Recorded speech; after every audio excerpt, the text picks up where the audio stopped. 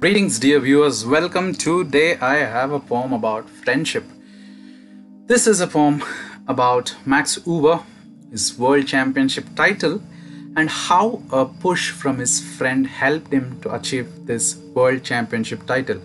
So it was in around 1933, and Max Euwe had more or less given up on chess because he had other duties, and he was contemplating on quitting serious chess as well. And it was evident because he was concentrating his energies on other pursuits. So for mainly his focus was mathematics.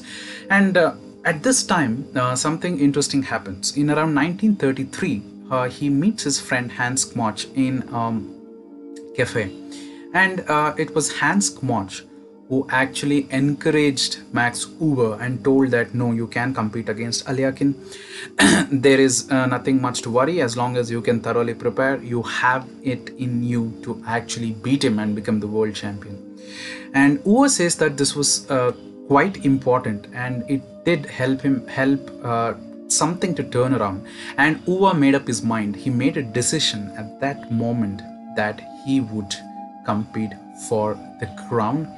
And in all glory, he did compete in 1935 World Chess Championships, and he went on to defeat the very strong Alekhine, and he became the world champion. So this is an example of how a push from a friend can actually be very helpful. So these kinds of stories are there in chess. There are some other stories as well. For example, Vishy Anand and Vladimir Kramnik share a similar story. Vishy had lost the World Chess Championship to Magnus Carlsen in 2013, and he was contemplating whether to actually play the candidates tournament in 2014, but it was Kramnik who just told Vishy that he had to play it. There was no other chance, and he had the potential to do quite well. And Anand went on to win the candidates tournament and again challenged Magnus Carlsen for the title.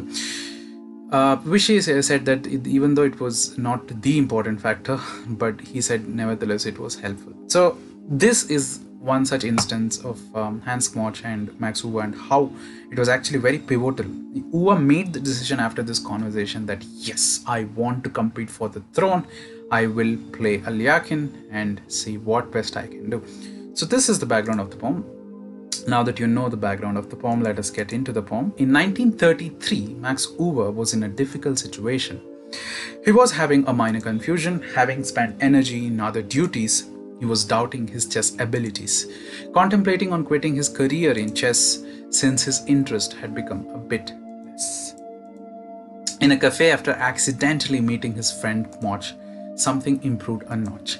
Kmoch cheered Euwe that he could compete against Alekhine, asserting that thorough preparation can help things go fine. It was then that Max Euwe made that great decision. Oozing with droplets of that mighty chess vision, he made up his mind, and a seed was sown that he would compete for the crown. A friend thus proved helpful. Euwe's mission was fruitful.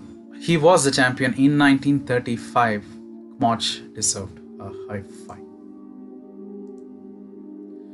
I hope you liked the poem, and as usual, the full poem is in the description. Thank you very much for your time.